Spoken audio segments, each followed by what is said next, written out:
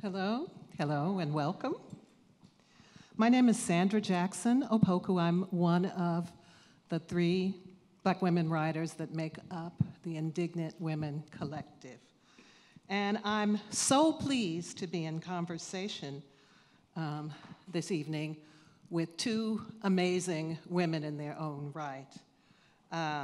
There is the award-winning poet, novelist, and playwright, and nonfiction writer, Angela Jackson, who, among many other published works, is the author of A Surprised Queenhood in the New Black Sun, The Life and Legacy of Gwendolyn Brooks. I'm equally honored to be here with Imani Perry, Dr. Imani Perry, if you please, the celebrated professor of African American Studies at Princeton University, and author of many works, among them Looking for Lorraine, The Radiant and Radical Life of Lorraine Hansberry. So thank you so much for being here.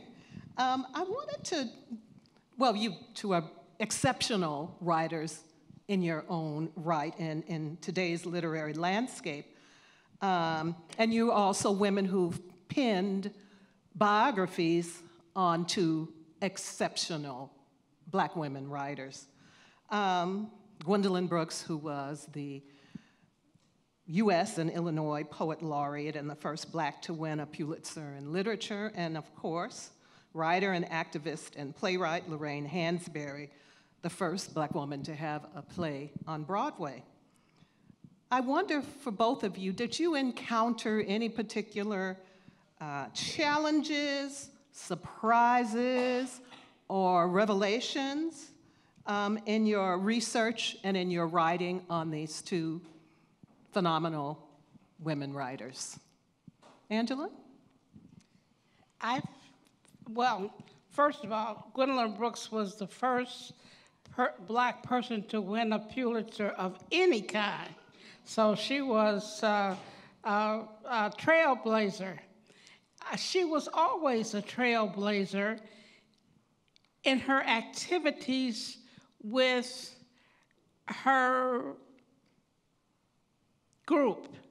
When she finished Wilson Jr., she joined the NAACP Youth Council along with Margaret Burroughs and John H. Johnson and another of other serious-minded young Black people. These people were committed and serious activists and intellectuals who, one of their protests was to put paper lynch ropes around their necks and march around the building in protest of the lynchings down south. So she was an activist at an early age, and she was always attracted to that activism in young people. And I think that's what drew her to the poets and activists of the 60s, wherein she became reborn. But she had always been conscious, but people don't give her credit for her consciousness. Imani, any challenges, revelations in your researching and writing on the life of Lorraine Hansberry? Yeah, I mean, one of the challenges was that it had been many years since there had been a book that covered her life. And at the same time, I knew there were other people writing about her life. So I had to figure out what I had to offer to tell her story that was distinctive, but also be very deliberate about leaving space for these other extraordinary women who are writing about her as well. And in terms of surprises, I mean, I think very similar to Gwendolyn Brooks, one of the things I write about is that even though Lorraine didn't talk about it explicitly, it was very clear she was directly influenced by Gwendolyn Brooks, both politically and artistically. And I think she's sort of recognized as someone who had been an activist, but less so as an intellectual. And in some sense, that was a surprise to see how intensely she read, to read the margin comments in the like various works of theory and scholarship that she was in digesting, that she kept all the, when she studied with Du Bois, she kept all the notes from her classes with him. I mean, so that she, you know, the intellectual and artist and activist parts were always all of a piece. So less a surprise, but much more, I guess, that once I realized how substantial that was, it was really important to me to highlight that as well, because I think that was a part of her story that had been made absent. I mean, she was this hugely important figure in American theater, and she was sort of invisible in many ways. So with Gwendolyn Brooks, she lived up to the dawn of the 21st century, and you actually knew her very well. So did you. Yeah. And I did too, but you the one that wrote the biography. So I just wonder how this intimate, you know, sort of personal knowledge of this writer who we maybe irreverently called Gwen. I never called her Gwen. I called her Gwen. I called her Miss Brooks or Nora's mama. Okay. Well, but at any rate, knowing someone and then embarking on this very serious and deliberate look at their life, how did that, you know, perhaps help you, and did it in any ways maybe censor you? Oh, that's a good question.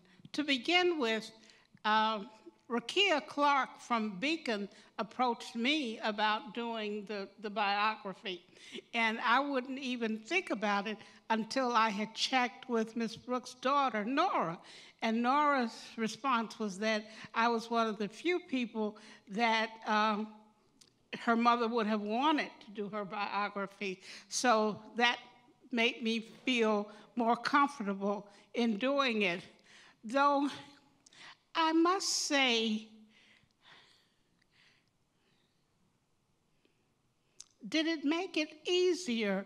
In a certain sense, it made it easier, but in another sense, I was determined not to savage her life.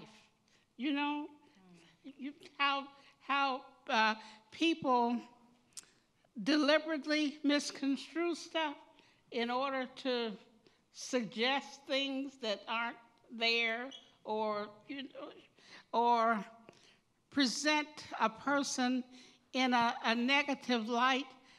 My aim, because I was asked to do it in celebration of her 100th year anniversary, I wanted to celebrate her in her life and to really get a sense of her achievement and her greatness as a poet and a person and a woman in touch with her moment in time and history, and in love with her people. Yes. So the surprised queenhood and a new black sun. I mean, that's an awesome title. That's from her. Yeah, those are her words. So how did you pick your favorite excerpt from a Gwendolyn Brooks poem, or I mean, how did you come up with that title? That's from her autobiography, where that report from Part 1, published in 1972, where she says she had gone the gamut from experiencing the self-hatred of her peers being projected onto her, and her dark brown skin, her blackness, and she had run the gamut of now being accepted and embraced in this surprise queenhood in the new black sun, for the totality of her being, her achievements and her exterior. Okay. So now, on the other hand, Imani, Lorraine Hansberry died so tragically young. And maybe, what, 8 years before you were even born? Yes. So what kind of challenges did that present in discovering this radiant life of this woman who was no longer with us? Yeah, I mean, I didn't, I will say I didn't find the time gap a challenge, in part because she kept such extraordinarily beautiful records of her life, really intimate records, and I identified deeply with her, in part because, when I went through her library, I said, oh, I have that book, and I have that book, and I have that book, and there this, kinds of questions and concerns that she was fixated on were similar to mine. I think the thing that was the challenge is I wanted to do her justice. She was so extraordinary, and it had been so long. I mean, there's this beautiful documentary, Sighted Eyes, Feeling Heart, that if you haven't seen, I recommend it, by Tracy Strain. And thank goodness that was out, so that took a little of the pressure off, because I was like, well, even if my book isn't good, the documentary's out there. But I wanted, to get a likeness of her. And I think similarly, this question, she struggled with her illness emotionally. She had experienced depression, and I didn't want to be too intrusive.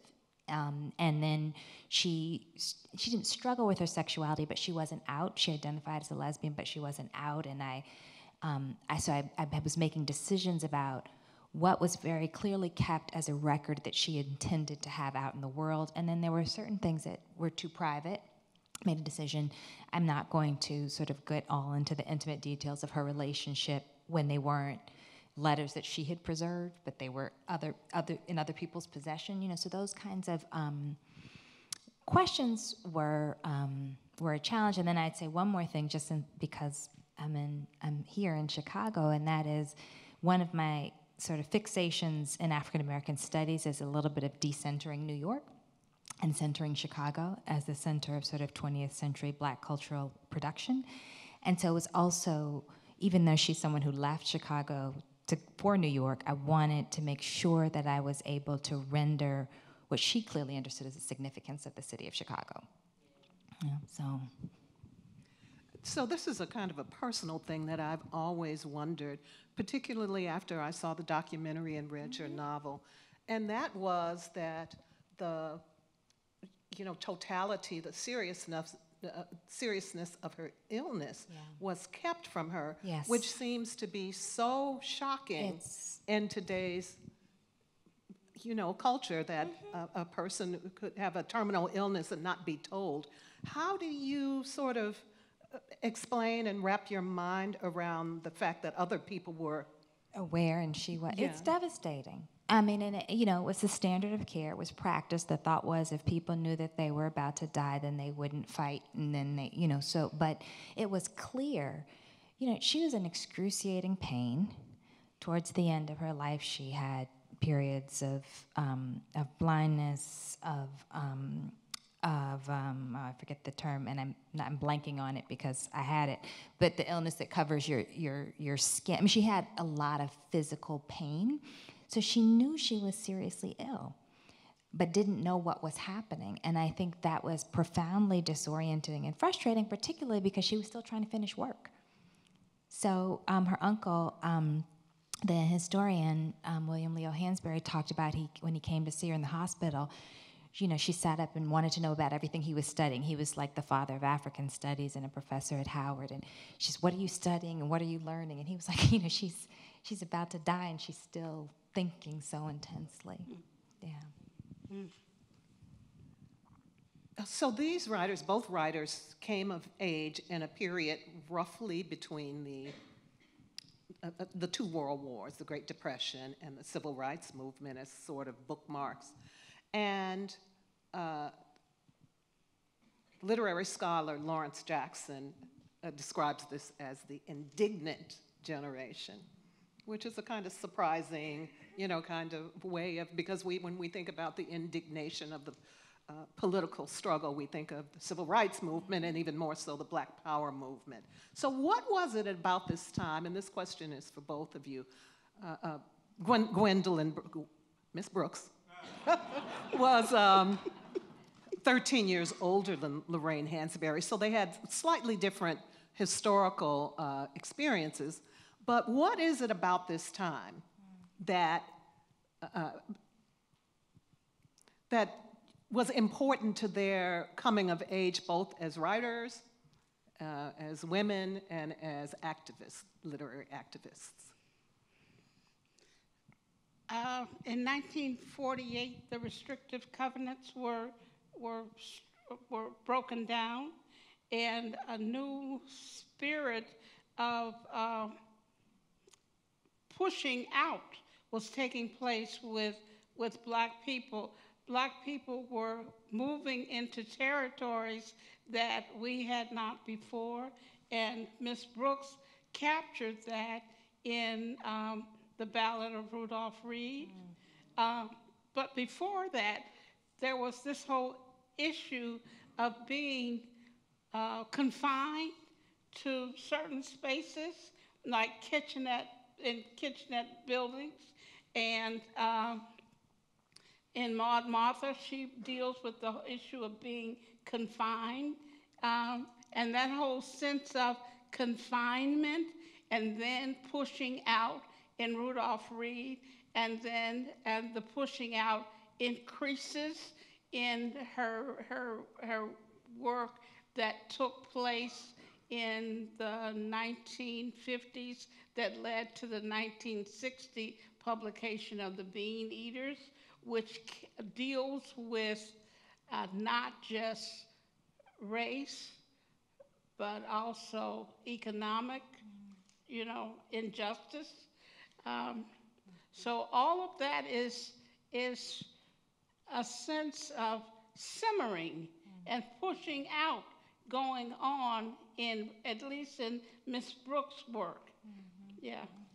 So we have an audience of mature people, but there's some young people in the audience as well. And I just wondered if you would explain restrictive covenants, because for some people this is a alien concept. Okay, this is where Black people were only allowed to buy property in certain areas and not in other areas of a city.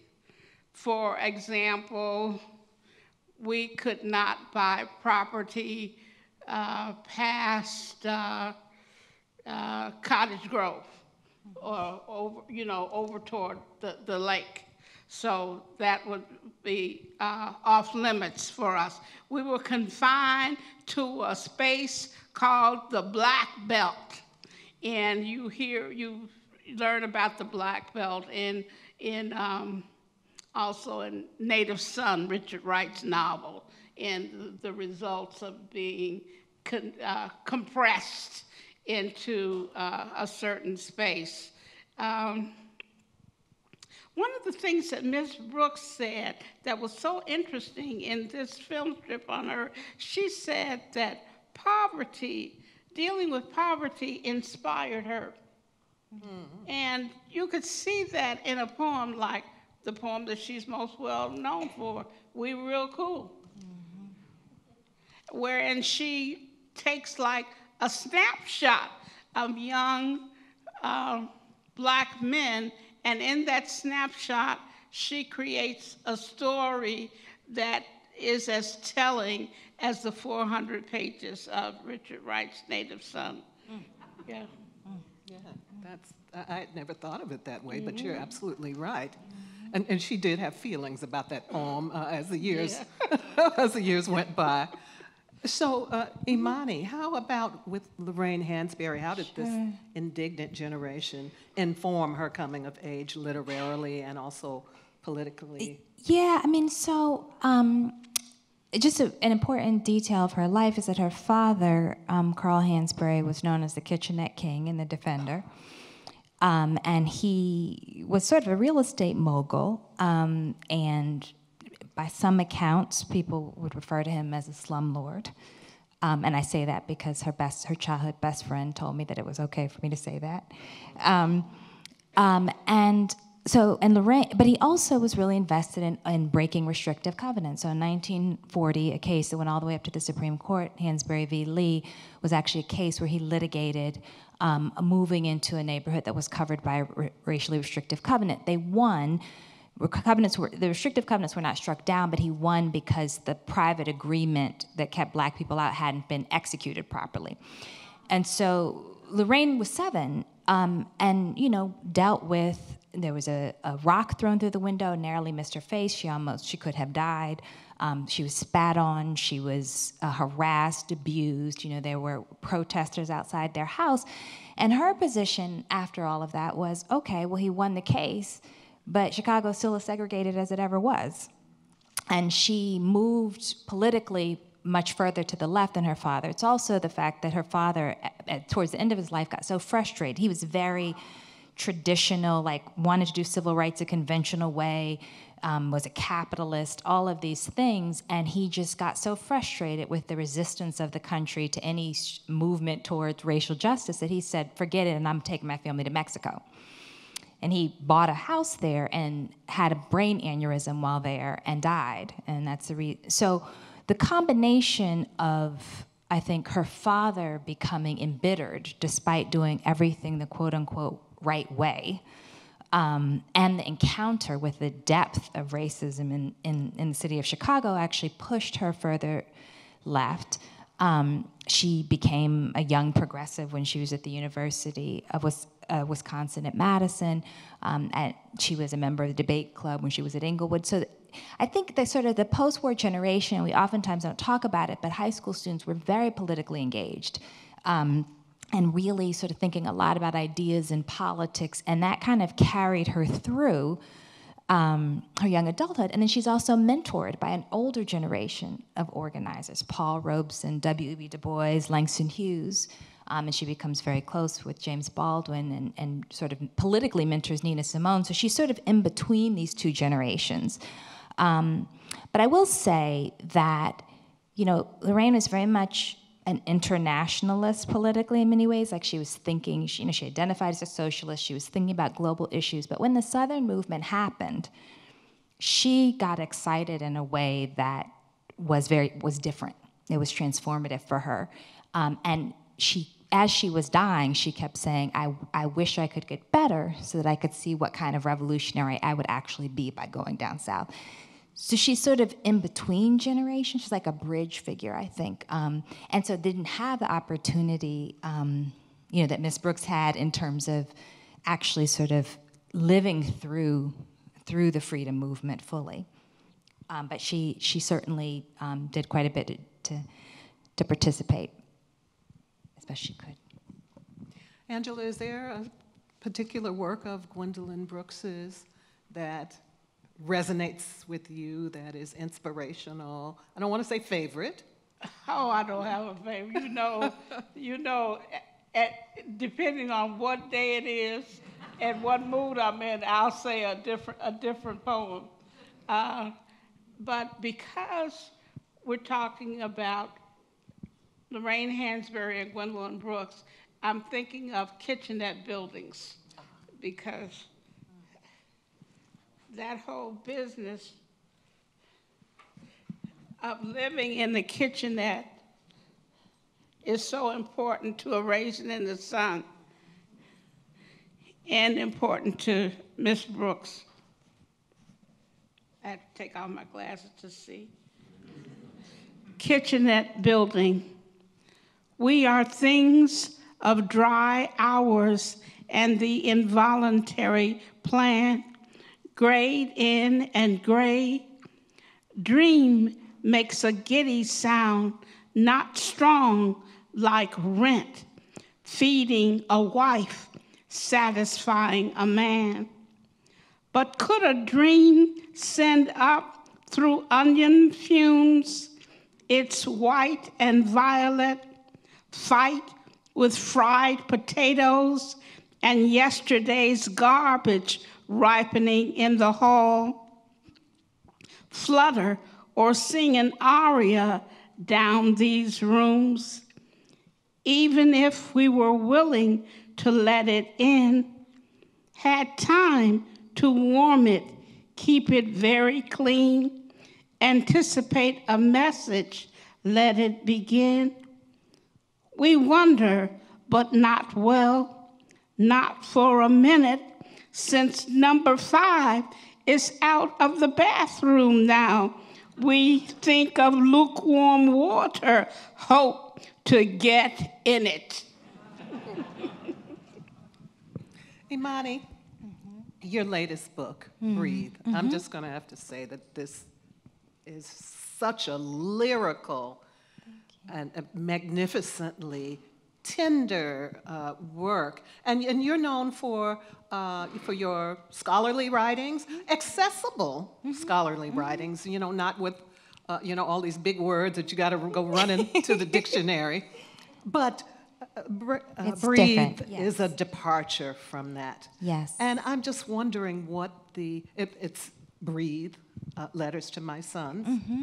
And I'm wondering, I was thinking of course, the comparisons to Ta-Nehisi Coates' Between the World and Me, which was a letter to, or an epistolary narrative Yes. to his son.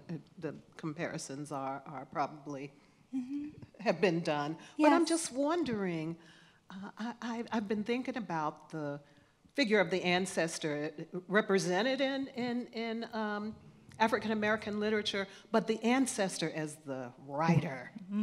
Oh, With, yes. with these intergenerational kinds of messages and wisdom. Can you talk a little bit about that? Oh, absolutely. Thank you. Yeah, it's a significant departure. But, I think for me, one is that there's always been sort of a frustrated creative writer in me, and I've always tried to bend the scholarly form to suit that, but I got to the point where I wanted actually to think a great deal about form, and that what literary form does, when you really commit to craft, is that you can excite the imagination and the intellect as well as the emotional response. You can create a kind of potential for resonance, and I think Gwendolyn Brooks is a sort of extraordinary example of that, because the formal aspects of the work are just so unbelievable, and yet there's the people laugh and you feel as she. I think so. So for me, that the transition is about sort of my own creative aspirations, but also standing in a tradition that, and the invocation is also made to Baldwin's letter to his nephew. But for me, it's also Toni Morrison's Song of Solomon, which in some ways is a kind of narrative form of a letter from an aunt to a nephew, where she's actually trying to teach him that what he values with accumulation is not as important as his tradition, his history, right? So I'm trying to invoke that, or Morrison's A Mercy, where there is a miscommunication between a mother and a daughter that becomes a source of heartbreak, sort of trying to think about how to repair the potential for miscommunication when you're trying to protect a child, right? Which is what she's doing what that novel's about. And so, so I'm trying to step into the tradition of these women that we're talking about in various ways, right? To try to figure out a way to draw upon the writer as an ancestor, because we have this unbelievable body of work that helps us figure out how to navigate horrifying circumstance with incredible grace and beauty, and we need that tradition now perhaps more than ever. I would agree. We could be here for hours talking to these amazing women about these amazing women. Thank you, Imani Perry. Thank you so much, Angela Jackson, for giving your works to the world, and also for honoring the literary godmothers who've inspired us all. So we're going to clear the stage and move on to the next part of the program.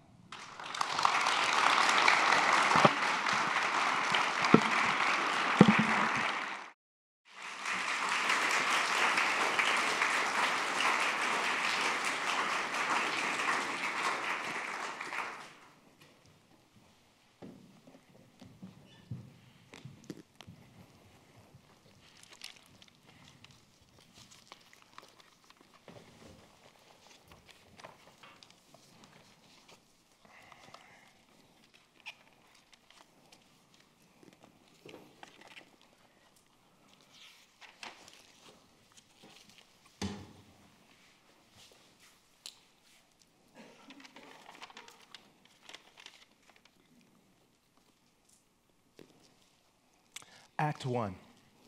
Lorraine Hansberry, at her desk, furiously types away on an old manual typewriter. A sign on the wall above her desk reads, Chitterling Heights Revisited. She is surrounded by stacks of paper, books, cigarettes, an ashtray, and a glass of scotch from which she occasionally drinks. Posters of Raising the Sun, the sign in Sidney Brustein's window, with yellow closed banner across it, and African artifacts line the walls of bookcases. The doorbell rings. Lorraine glances toward the door, ignores it, and continues to work. With no response, a hard knock follows. Yes? What is it? Hello? May I come in? The door's open. Lorraine doesn't leave her desk. The door opens slowly. Filtering light and mist follow Gwendolyn as she enters the room. A train whistle blows and fades. Gwendolyn Brooks enters wearing an iconic head wrap and wristwatch, suitcase in hand. She looks around, confused. Gwendolyn under her breath. Chitlin Heights Revisited? Where in the world am I? Lorraine without looking up. You're in my world, at Croton-on-Hudson. I always did my best writing there, at least until 6 p.m., September 12th, 1965. Gwendolyn focusing on her ambivalent host. Lorraine Hansberry? Lorraine rises from her seat to get a better look. Do I know you? Gwendolyn Brooks. Yes, the last time I checked. Yes. Yes, you look different than I remember. You'd look different too if you were 83 years old. 83? What year is this? Well, I died on December 3rd, 2000. The year 2000? So much must have happened since I left in 65. Did we get there? Where Malcolm and Martin were trying to take us? Did we? What about Africa? Is she independent now? And what about my work? Did I help to make a difference? Do they even remember me? Those are a lot of big questions. I don't know if I have enough time to answer them. Besides, I've got to get to my Henry. Have you seen him? My husband, Henry Blakely. No, I haven't. But you must be thirsty after your journey. I was about to have a cup of tea. Will you join me? I guess so, but I need to be going soon. Gwendolyn pauses to look around. Exactly what is this place? It's a kind of way station. Oh, then my husband must have passed through here. No, not here. Not even my husband, Robert Nemiroff. I used to call him Bobby. What about our friend James Baldwin? My Jimmy. I adored him. We fought, drank, and smoked together. We loved each other like brother and sister. He hasn't been here either. Nobody but you. Gwendolyn says to herself. Henry hasn't been here. I wonder where he is. Gwendolyn to Lorraine, she says. I think I'll have to beg your pardon and pass on the tea. I need to get going. Of course. Do you have your traveling papers? Traveling papers?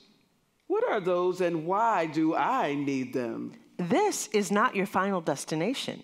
You'll need your papers to move on. They must be around here somewhere. Tea kettle whistles. Why don't we have some tea and then I'll take a look. Gwendolyn sits down to wait. You seemed so busy when I came in. Working on something important? There's this play I was struggling to complete before I left. Lorraine regards Gwen slyly. Can I tell you about it? As long as it doesn't take too long. So, you'll stay for a minute. How do you take your tea?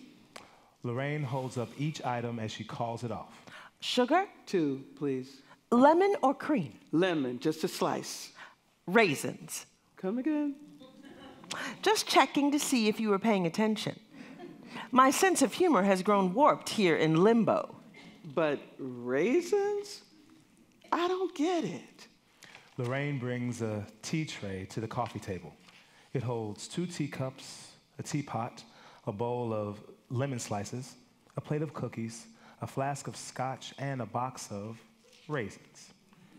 She pours out tea, drops 2 sugar cubes and a lemon slice into a cup, and hands it to Gwen. She pours out her own cup, adds a liberal dose of scotch, then upends the flask and takes a long swallow. Bottoms up. Gwendolyn touches her teacup to Lorraine's in a toast. Just this one cup now, then I'm on my way. Wait a minute. Raisins? A raisin in the sun. The family younger in that cramped apartment and their dreams of a better life in a better neighborhood. I love that play. Thank you. I adored the attention, the awards and accolades it received, but I wanted to do so much more. Are you kidding? You were the first Black playwright on Broadway. When I wrote that play, I wrote it with my soul. It's just a bit disconcerting when one work comes to define your entire existence. Don't I know it? 3 words for you, Lorraine. We, real, cool. Oh, that poem, the stark portrait of urban life, the deceptively simple language, that's the stuff that Pulitzer Prizes are made of. I know people like the poem, but as with you, I have written other things. Exactly. For me, A Raisin in the Sun was a hard act to follow. When I came out with The Sign in Sidney Brustein's window, a political drama with white leftists and artistes in Greenwich Village, nobody knew what to make of it. Everybody wanted to know why I was writing about white people. Let me guess. They wanted a retread of Raisin, a Black play with Black actors. And if you try to live up to other people's expectations, Lorraine, you'll go crazy. Is that what haunts you? Gwendolyn looking around the space with hands upraised. Don't you have some place to be? I know I do. As the grandfather clock strikes 6, Lorraine rises abruptly and crosses to where an African spear is mounted. Lorraine takes the spear in hand, prances and parries, pretending to fight an invisible foe. Gwendolyn leans back as Lorraine spins by. Who or what are you trying to slay? The dragon of disappointment, the Goliath of despair, the colossus of unmet promises. The windmill of futility? Lorraine stops to fix Gwen with a reproving stare. Actually, I'm not quite sure. I just know I left the other world without ever finishing what I had hoped would be my magnus opus, my unfinished play, Les Blancs. Gwendolyn thoughtfully. Are you certain it wasn't finished? Of course it wasn't. I died. The idea came to me after seeing Jean Genet's play The Blacks, which I was not a fan of.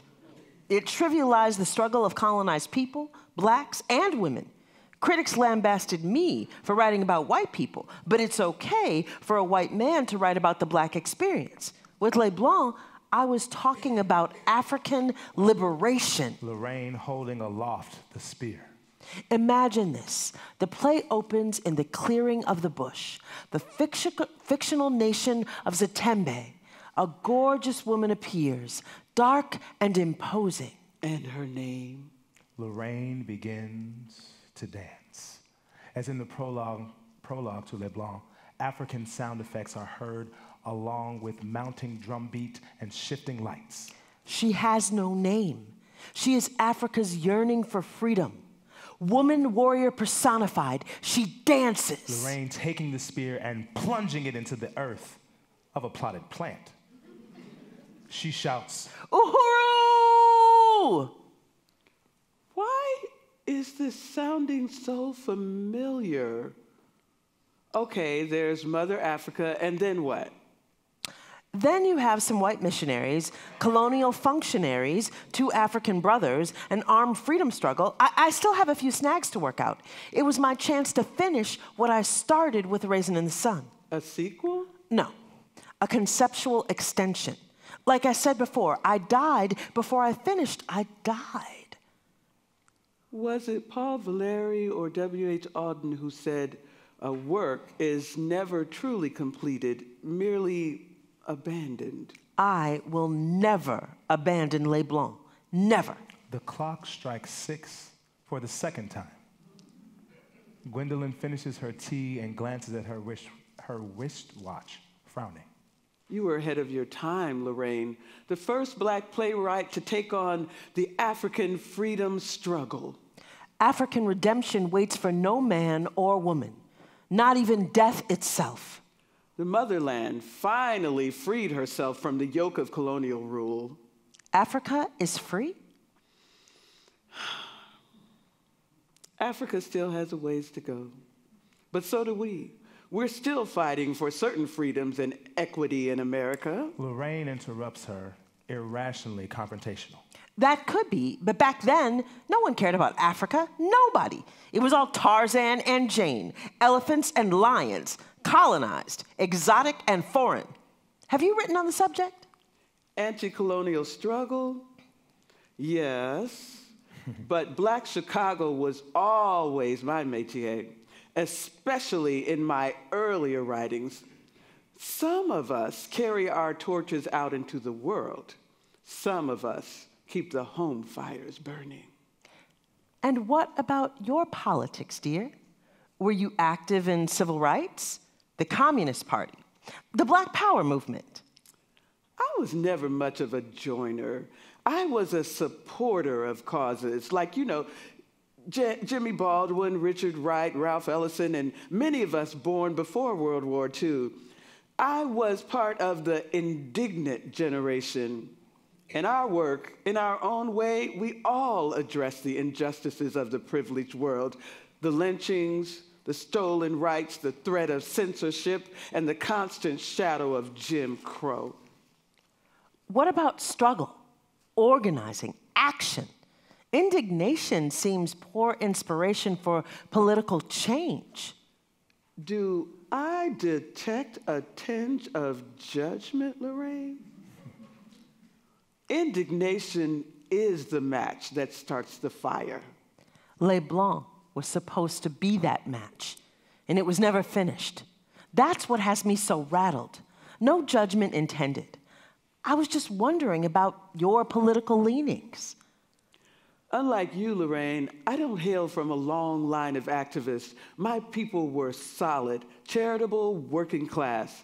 From the time I was small, I can remember all manner of struggling people sitting down to eat at the Brooks family table. That was our brand of revolutionary activism. Now me, I cut my teeth on political action. My mother and father, my uncle, my grandfather, they were all race men and women. It's in my genes. It wasn't until I came under the tutelage of Paul Robeson and W.B. Du Bois that I began writing seriously.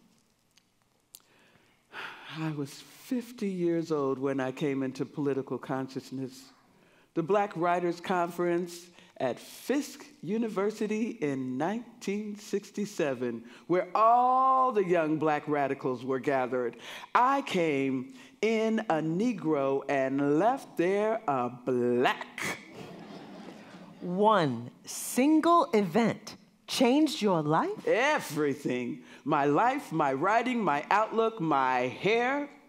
That's when I started wearing it natural, Lorraine self-consciously fingers her own straightened hair. I might have gone natural too, if I had lived. I was moving to the winds of change, and it felt good. Oh, the glorious 1960s, the Chicago campaign, the Vietnam War protests. Hell no, we won't go. Muhammad Ali refusing the draft. No Viet Cong ever called me a nigger. Lorraine in a perplexed stage whisper. Huh? No Viet Cong ever called me. Gwen continues, oblivious to Lorraine's confusion. The Selma to Montgomery March, Deacons for Defense, the Black Panther Party, and who could forget James Brown's famous call to the culture? Say it loud, we're black and proud. Oh, the glorious 1960s. Yeah, the glorious 1960s. I wouldn't live out the decade. So many deeds undone. So many works unwritten. I've got to finish this play, Gwendolyn. People need to know that Africans are willing to fight, to even die for their freedom. Look, Lorraine, there's something you need to know before I leave here. Your play, Les Blancs? The grandfather's clock strikes 6 again. Gwendolyn looks at the clock curiously, anxiously. Lorraine goes across the room and begins frantically looking under the bed. She pulls out a suitcase. What's wrong with that clock? It's always 6 o'clock in Chittering Heights. Do you think my traveling papers are in there? I really do need to get going. Possibly. We'll have to see. I still don't understand what your rush is, though. Muttering under her breath. It's not like you have to worry about dying anytime soon. I beg your pardon. Look what I found. Smiling proudly, Lorraine holds up 2 oversized black dolls. One doll has a dark complexion and is dressed like a traditional 1950 homemaker and mother wearing an apron, shirt-waisted dress. She hands this doll to Gwendolyn. Lorraine picks up another doll who is lighter in complexion and dressed in a suit with a small leather portfolio tucked under her arm. Lorraine rises from the floor and sits on the side of the bed. She pats the bed, encouraging Gwendolyn to come sit next to her. Gwendolyn reluctantly sits, clutching the doll in her hands. Lorraine starts braiding her doll's hair. Gwendolyn stares at the doll in her hands. This is my passport to the next life. My papers are a doll? Of course not. Don't be ridiculous. This is just something to occupy us while I try to figure out where they are. I don't think I'm the one being ridiculous here. Gwendolyn gives Lorraine the side eye. Lorraine looks over at Gwendolyn. Did you play with dolls a lot when you were a little girl? I spent most of my childhood daydreaming about mountains, clouds, and great open skies. Then I turned those imaginings into poems. Gwendolyn shakes her head. What about you? I had beautiful dolls, but I was learning how to represent the race while also fighting the black kids I had more than and fighting the white kids who didn't want me to have what they had. Sometimes I felt like I couldn't win. Sounds like you were in a double bind. Life wasn't always that easy for me either. I was rather quiet, bookish and kept to myself. But I was a target anyway because I was dark. And I didn't have good hair. They didn't hurl rocks or fists, but their words always hit the mark. To the other black children at school, I was that old black gal. And to the whites, I was invisible. They completely ignored me. There's as much pain in ugly words and silence as in fists. Did your parents know how they treated you? They just poured more into me, more love, more pride, more dreams. In my house, I felt special. It was the armor I wore every time I stepped out into the world. Their ugly words didn't do as much damage as they could have, but I still was lonely most times. Did it get any better in high school? The ironic thing was the black boys didn't want me, but they threatened this white boy who had planned to ask me out on a date. Once you were an adult, did you ever date a white man? No, I love black men. No offense. None taken. I didn't start out on the other side. I dated black men before I met Bobby.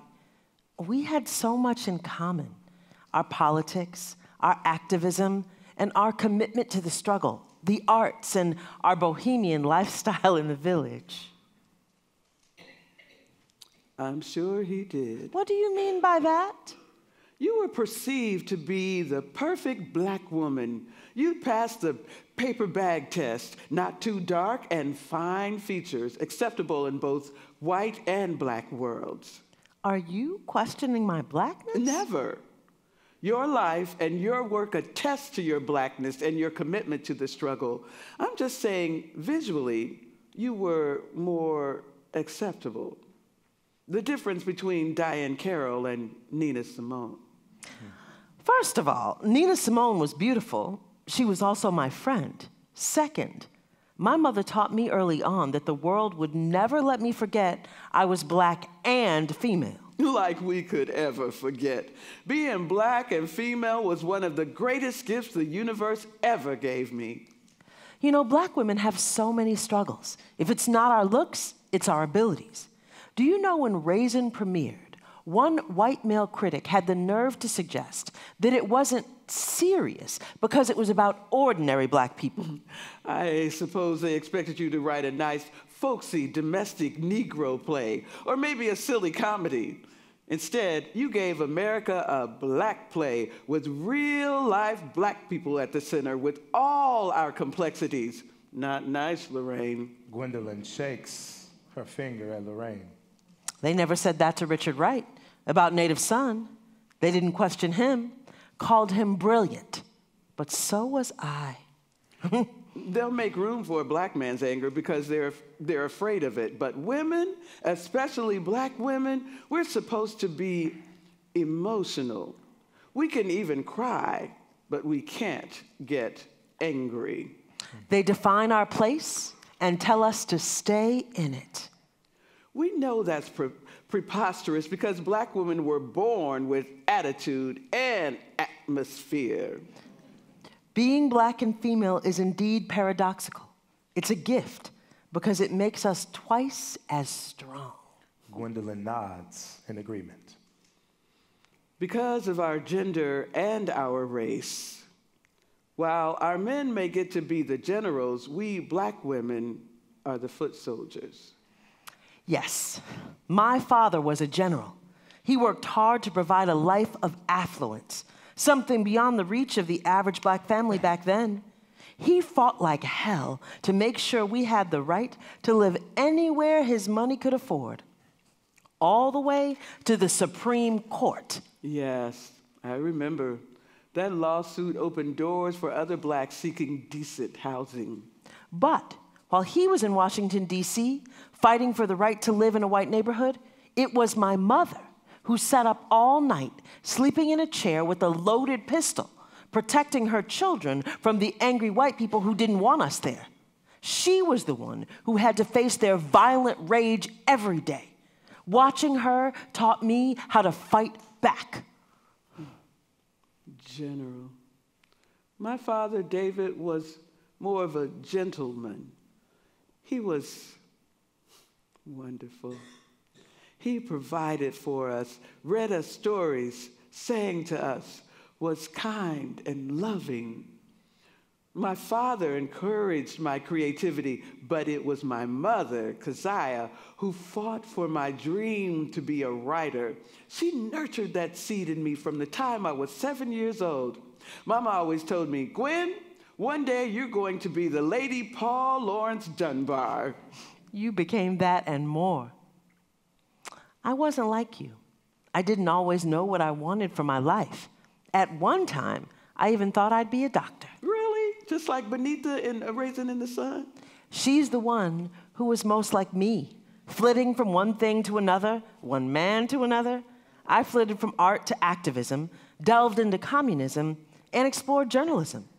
That's how I finally found my way to writing creatively. Writing gave me somewhere to put all those painful, violent images I saw happening to black people all around me. My mama had her gun, I had my pen. Gwendolyn lays her doll down on the bed. I missed my mother and my father.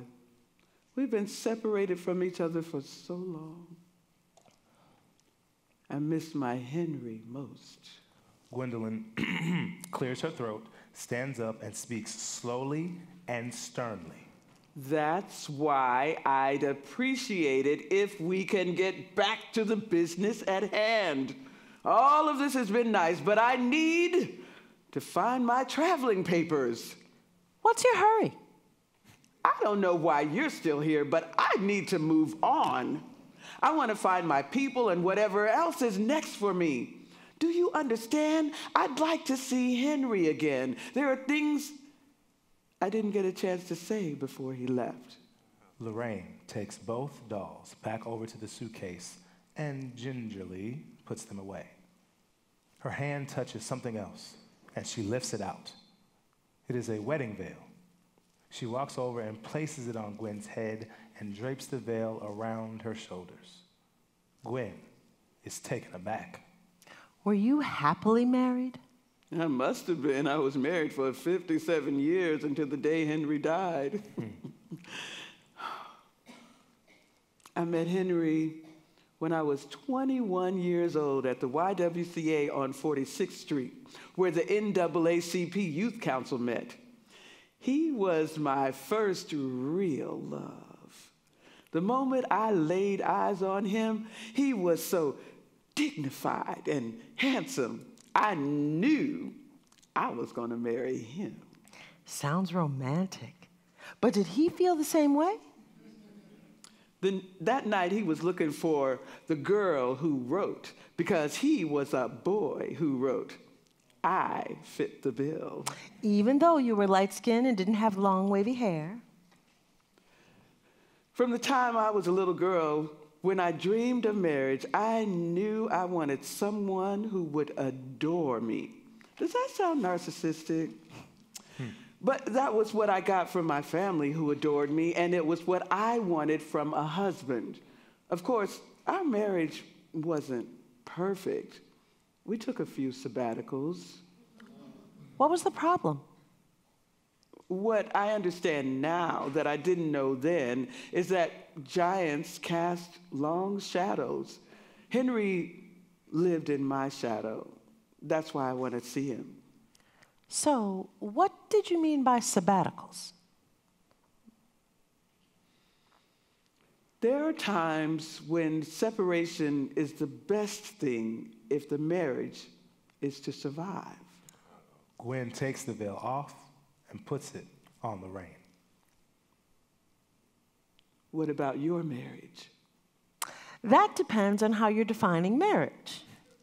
Lorraine laughs, starts to fling and flounce the veil from side to side with her hand. If by marriage you mean when two people make a public pledge or commitment to live together, then Bobby and I had a good marriage. But that's not what I asked you. I asked, were you happily married? Were you in love? Lorraine takes the veil off, folds it over her arm. He understood me in ways that no one else did. Lorraine looks up at Gwen. Bobby adored me. I loved him, and I needed him. Bobby was my confidant and friend.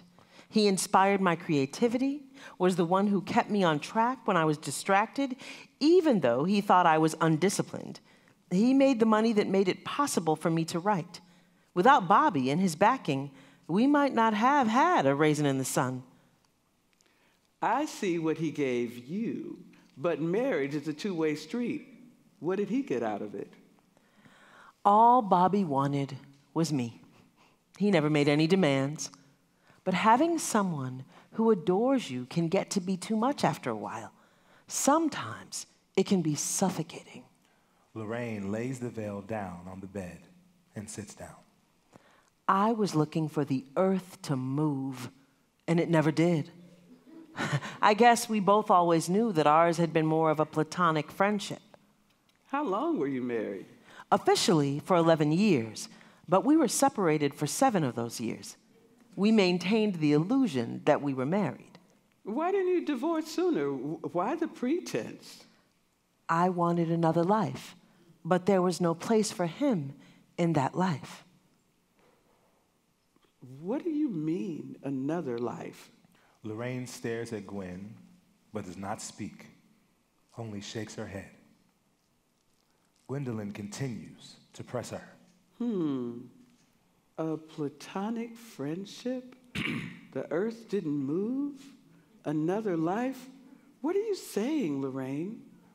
Lorraine becomes quiet.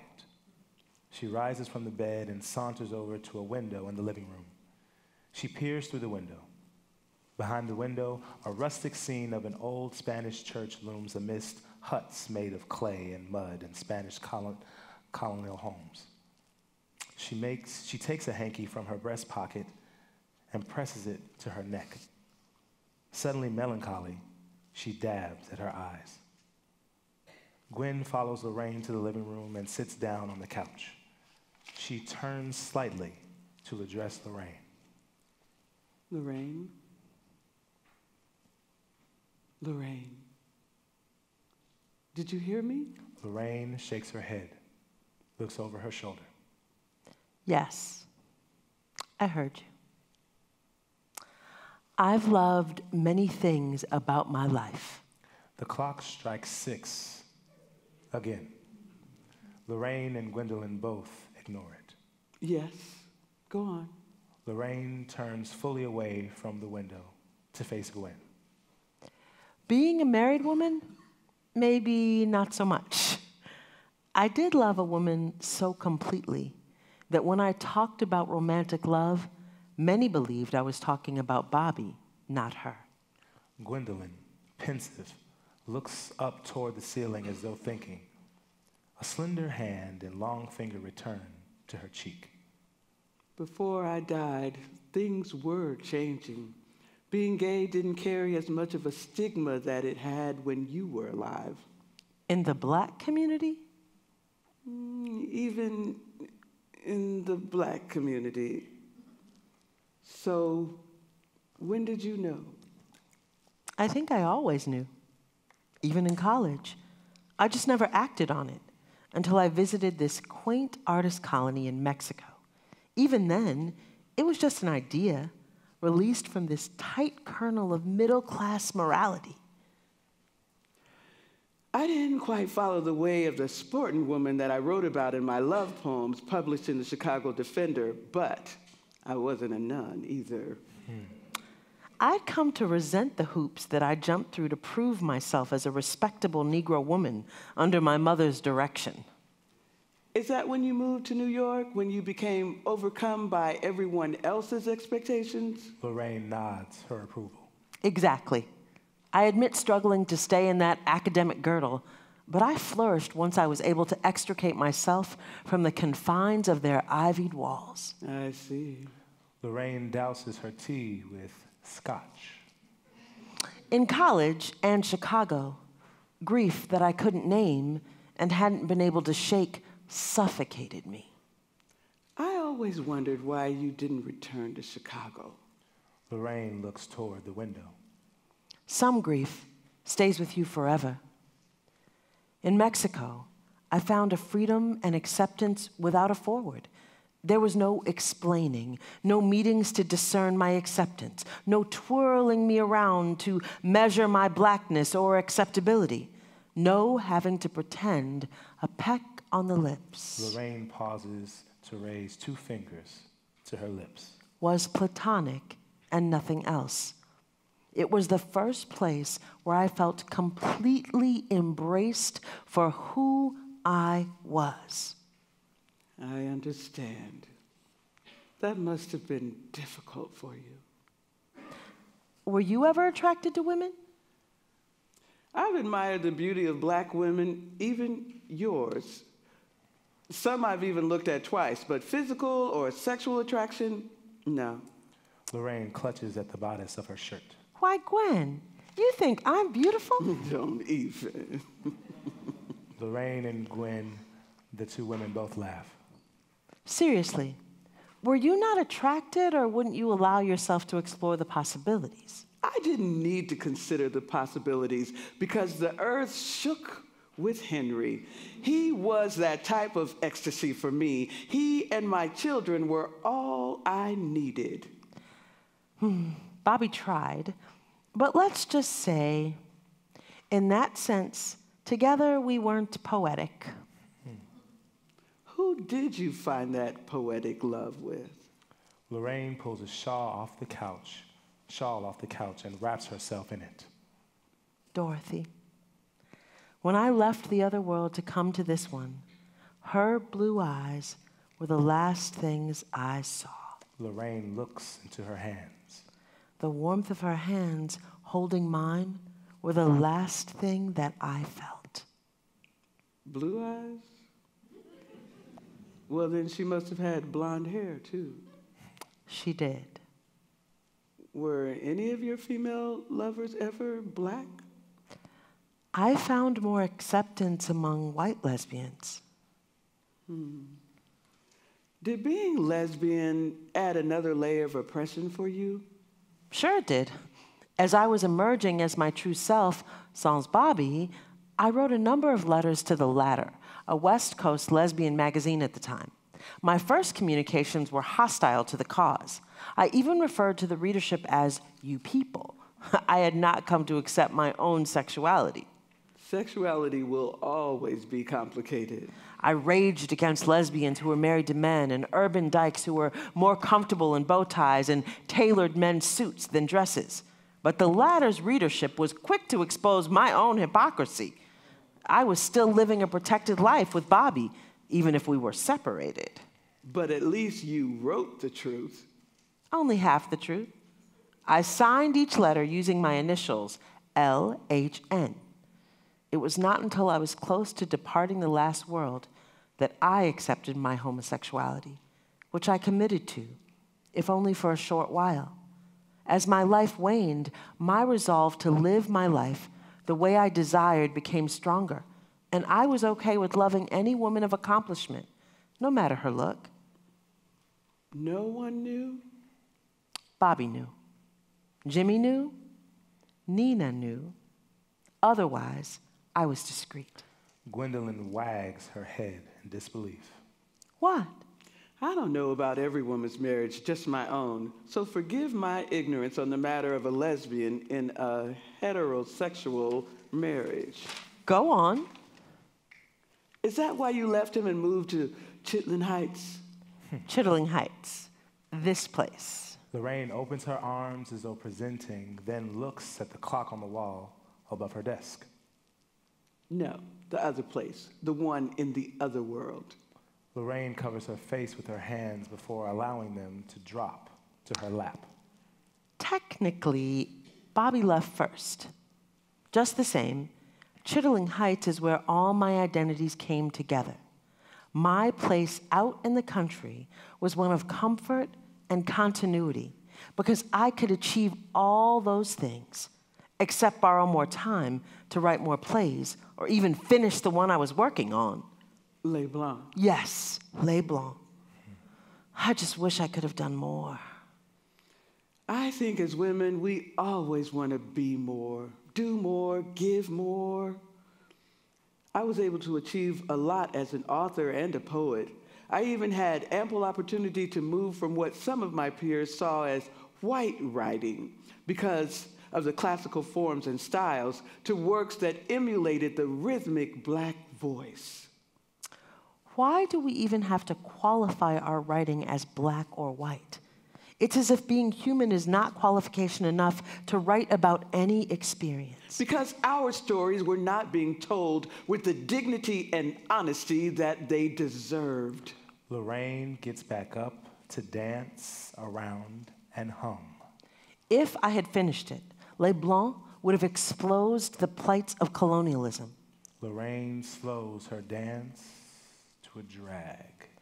Then the ideas began to slow to a crawl, and life began to drip from my veins. Suddenly, I was no more.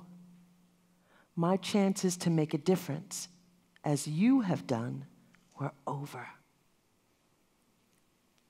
It was finished by others. Even so, to be the one who begins something is just as important as the one who finishes it. Gwendolyn stands up, pulls Lorraine from the couch with her. Gwendolyn opens her suitcase and pulls out a book entitled Les Blanc. That's mine? Gwendolyn hands Lorraine the book. Lorraine leafs through the pages. It is Les Blanc. Like all of your other plays, are actively being staged all over the world. And why? Because they expose truths we need to hear. You see, with the 34 years you had on Earth, you accomplished a great deal. From Raisin in the Sun to Le Blanc, you made a difference. Is that what you wanted to tell Henry? What? Henry, did you want to tell the poet of 63rd Street that he made a difference? Yes, and that I appreciated all of his sacrifices. Lorraine scoots to the edge of her seat. And none of your business, Miss Hansberry. Now, where are those darn traveling papers? your books, your poems, your words are your traveling papers. Lorraine, if we hadn't already passed on and I were a violent woman, I'd strangle you. But maybe I needed to stop here for your sake. Lorraine clutches the neckline of her shirt. My sake? Yes, your sake, because now that you know the impact of Le Blanc and your other plays, you can move on too. I guess I can. The grandfather clock strikes 7. They both look at the clock and nod. Lorraine and Gwen each grab their suitcases, lock arms, and head for the back door. End of play.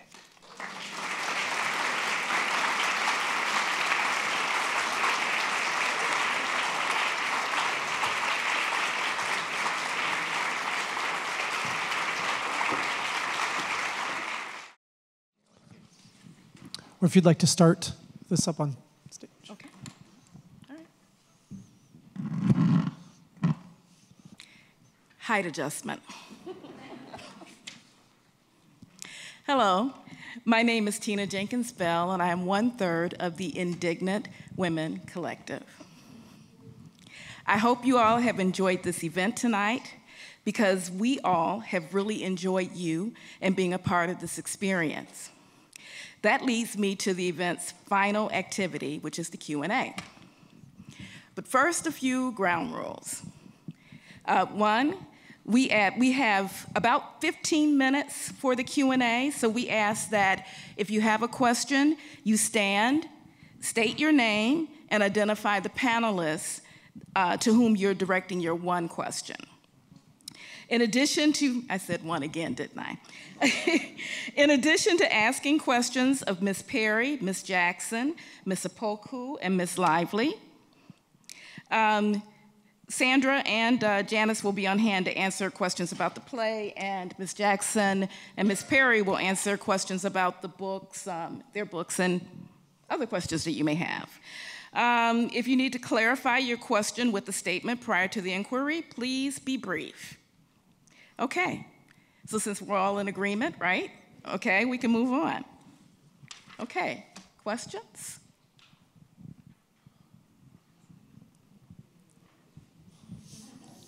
Okay, I'll start. Okay, I guess I'll start with you, Ms. Jackson. Well, I forget, there are 2 Ms. Jacksons. I didn't say Jackson Opoku, though. Okay.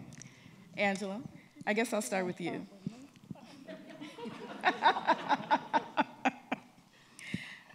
Okay, which of Mrs. Brooks' works, or Miss Brooks' works, seemed biographical or told her personal story? Which one do you think? Is autobiographical? Yeah, yes. Oh, she herself said that several of the chapters of Maud Martha are autobiographical.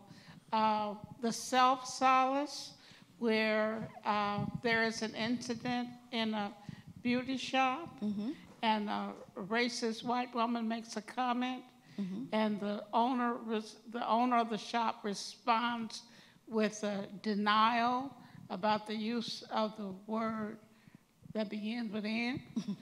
And another one that I can think of is the visit of the Black child to a Santa. Miss Brooks said that her son was not greeted as warmly by the white Santa Claus in the department store. He was very attentive to the white children, but seemed bored when her son was talking, and she recreated that as a chapter in Maud Martha. And also, she said that the chapter on the birth of the child in Maud Martha was Henry. Henry was Henry, when Henry, during the birth, Henry, her husband, was acting all emotional and spastic, and that was recreated in that scene. And that is one of my favorite chapters because it's so funny and real life. And those are the ones that I can think of immediately. The poem to my sisters who have kept their naturals. As Sandra says, that's her favorite poem. And also poems that she wrote to specific people like Haki Mathubuti and Carol Petzik-Kotsitsili. Those are ones that I can think of. Also, gay chaps, you know what I'm talking about. At the bar, yes. Is dedicated to her brother who was in World War II, and it responds to letters from the front that soldiers wrote her, and she recreated those experiences in a sonnet.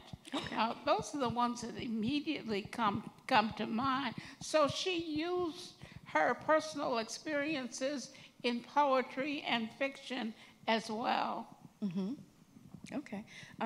Ms. Perry, can you talk about, other way, Ms. Perry. Oh, you have it? Okay, great. Okay, so we know the importance of Raisin in the Sun from a historical perspective, right? How do you think it presents today? How do you think, what impact do you think that it would have, or that it does have today? How does it apply? Yeah, well, there have been 3 film versions of it.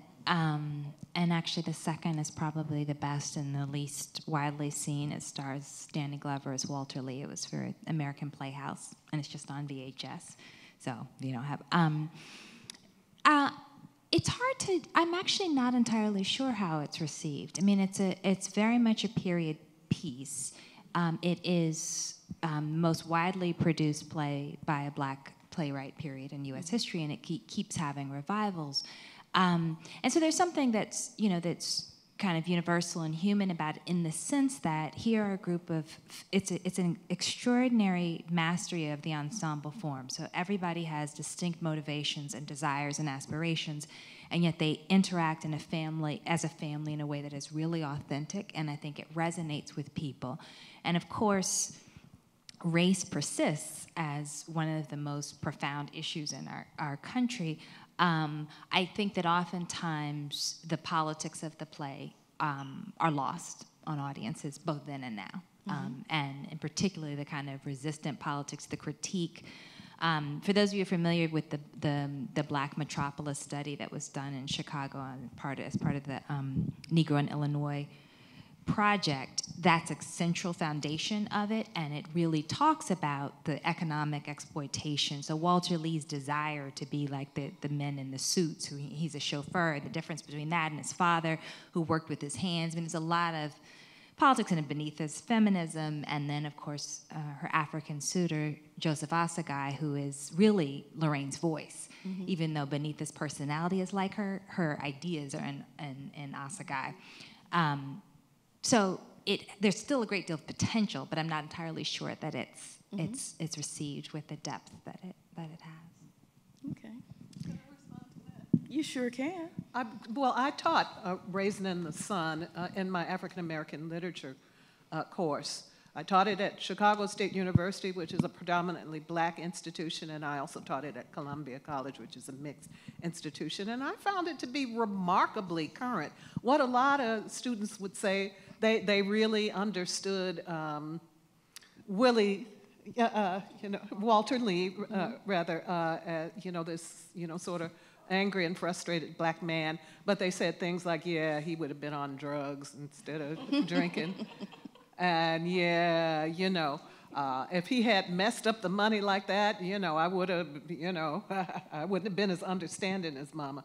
So I think that there is, and certainly some of those issues like, substandard housing and thwarted dreams and that sort of thing are still with us.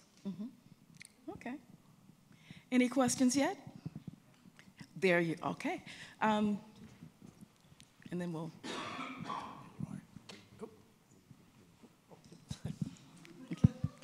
I just wanted to ask whether you have considered or are going to do a production of this wonderful performance as a either on Broadway or in some theater, or maybe have a Hollywood production of this whole thing so that many millions of more people could be exposed to this wonderful presentation. Thank you. Thank you. Thank you.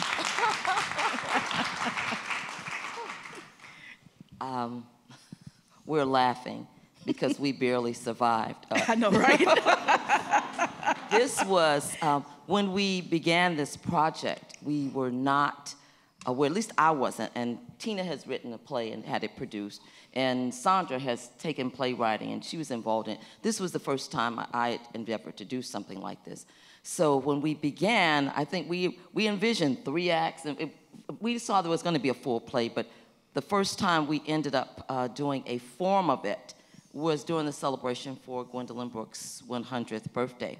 And it was performed at the, was it the Rosenwald? And it was basically dealing with the issue of housing. Lorraine and Gwendolyn Brooks, and Gwen Brooks talking about the housing issue. It has been a lot of work.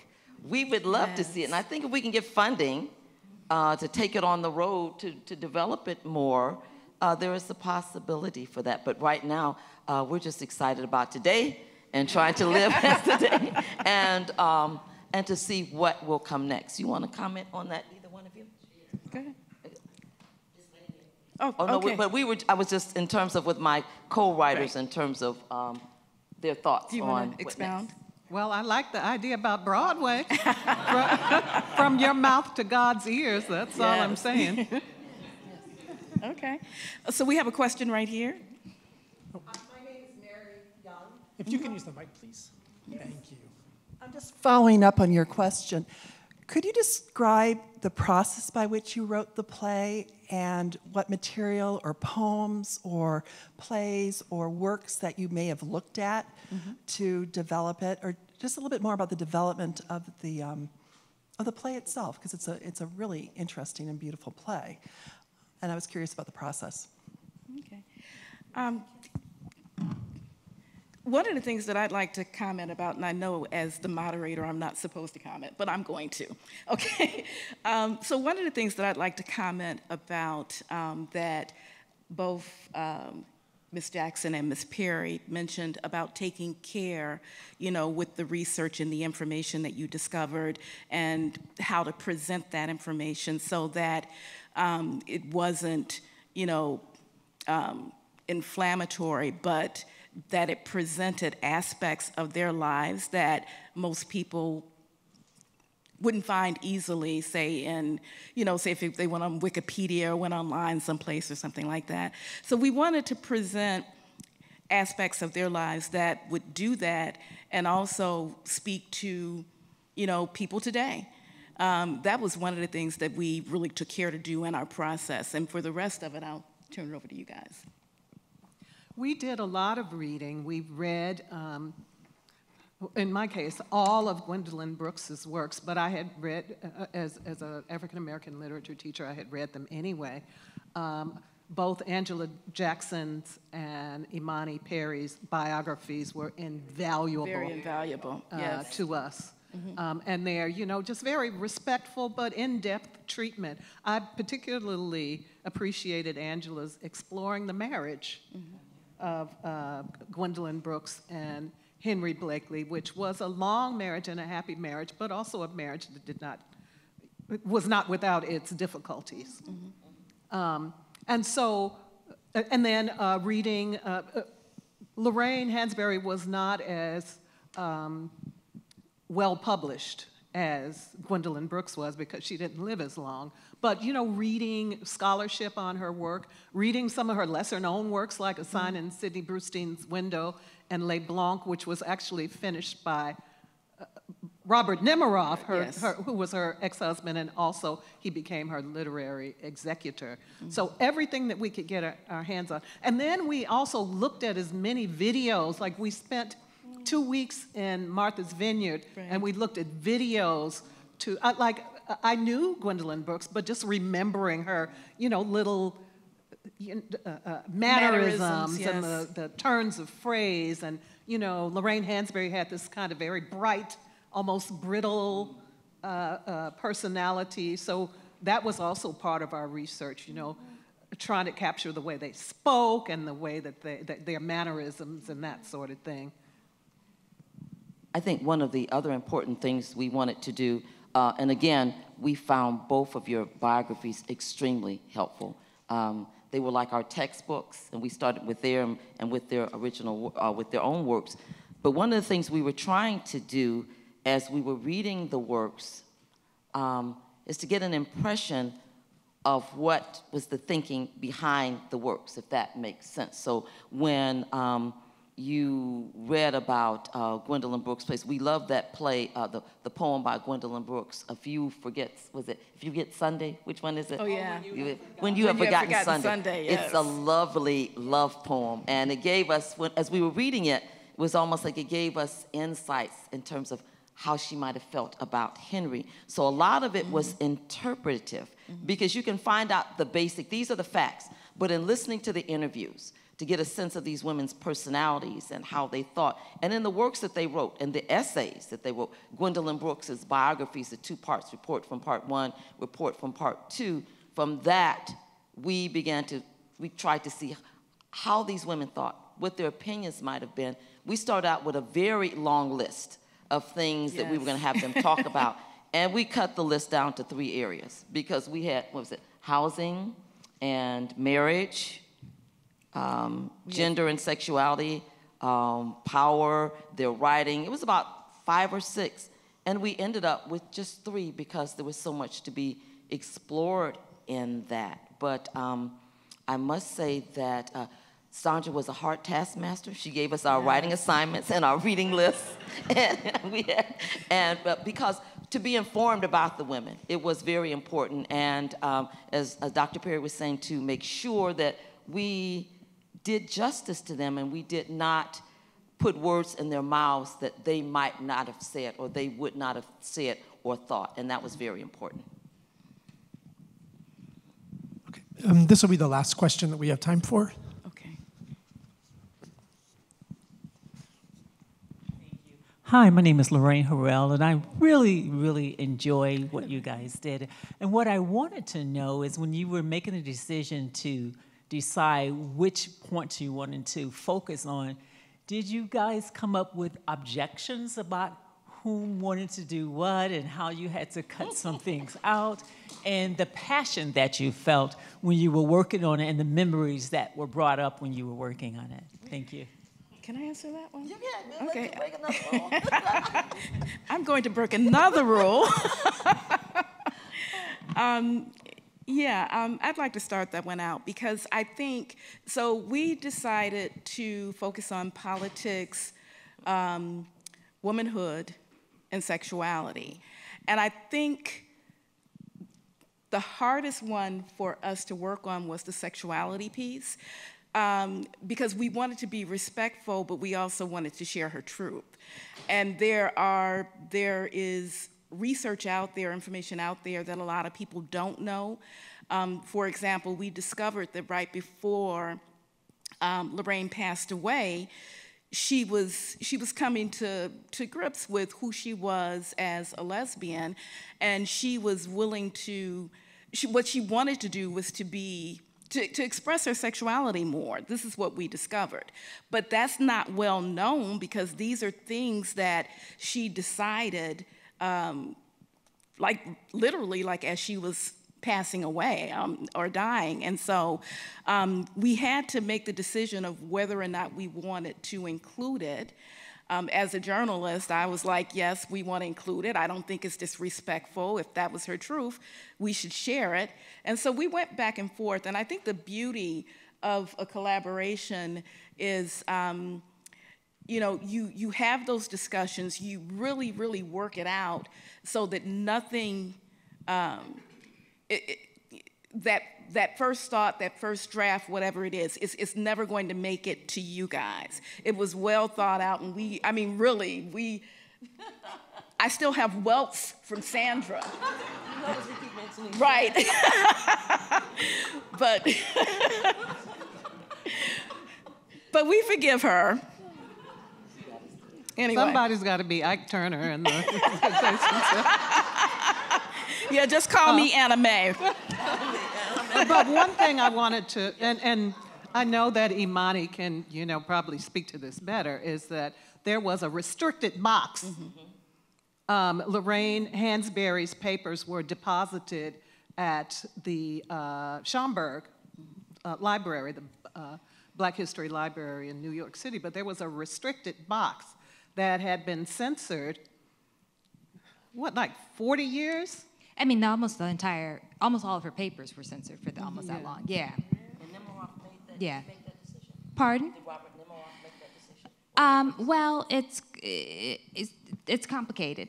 So, I mean, I think what is clear is that he wanted my interpretation, and I think you sort of have to ask Joy Gresham, who is now the executor, I think directly, but is that he wanted to wait for those materials to be publicly available until a time in history when it appeared that it would not do damage to her reputation, but actually, and the thing as a piece of that is there's an extraordinary amount of writing with lesbian themes in her archives. So there's novels, there's poetry, there's 4 published short stories that were published in lesbian publications, gay and lesbian publications. So there's a huge body of work that I try to talk about in some detail, but which we really are sort of, I think, collectively waiting to have out.